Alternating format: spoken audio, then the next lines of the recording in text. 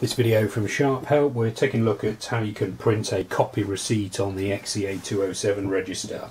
So if you process a transaction in the reg mode and get a receipt print out, for some reason if you want a copy of that receipt, you simply press function menu, arrow down to RCPT, line 5, and then press TLNS.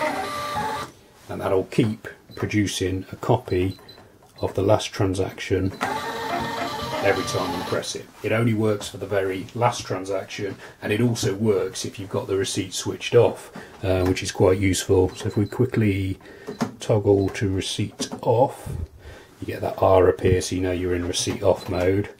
And then if you process a transaction now, and this is quite a useful way of using the till if you don't give receipts out every time, if the customer requests a receipt, you can now use your function menu, arrow down to line 5, TLNS, and you get your copy receipt printout. For more information on using the A207 and other Sharp cash registers, you can visit any of the video links appearing on screen now. You can of course subscribe to this YouTube channel, or you can visit sharphelp.co.uk.